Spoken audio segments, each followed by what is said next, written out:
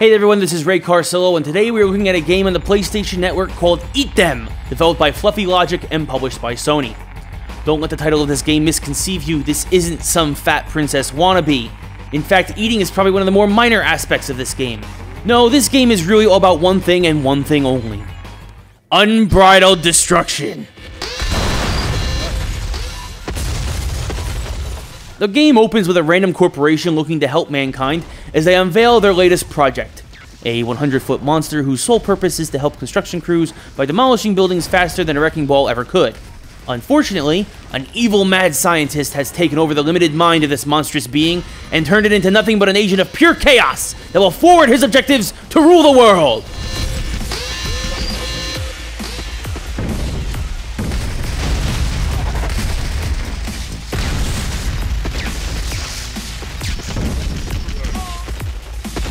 First thing you'll think of when you play Eat Them is that this is really nothing more than a modern remake of Rampage, and then instead of being a human-turned monster, you're just a test tube monster.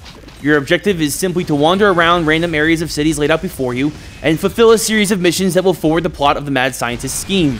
Aside from a nice variety to the 9 main story missions, the 50-plus sub-missions that you must complete in order to advance to the next story chapter are very repetitive. But you won't really notice too much, as most of them involve destroying as many buildings and eating as many citizens to help keep your beast powered up as possible. And the more destruction you do, the more new monster parts you unlock.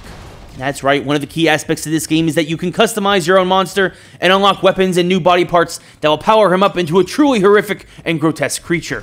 From machine guns for arms to mortar-launching backpacks, the weapons you can add to your creature will make you into an ultimate being of destruction in no time.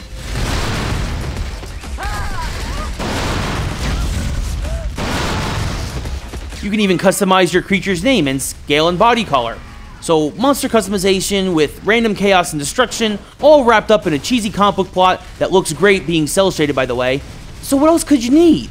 How about some competitive multiplayer where you and some friends can try to one-up each other's chaos-causing score? Yes, Eat Them features a 4-player local multiplayer mode, so that once you make it through the 7 to 8 hour story mode and collect all possible body parts for your monsters, you can take your custom creations and go against friends as you try to prove yourself as a true king of the monsters.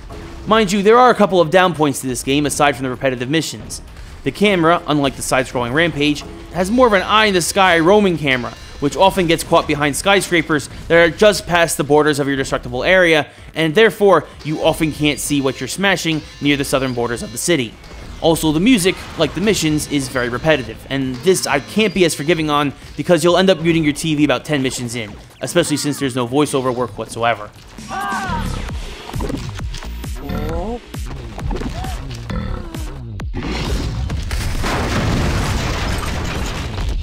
These minor complaints aside, if you're looking for a reason to just cause some random chaos or have a craving for some old school Rampage action, then Eat Them is a solid way to drop $10 into the PlayStation Store, and will take more time to beat than any typical downloadable title out there, especially as you mix and match weapons and creature parts to try to top you and your friend's high score.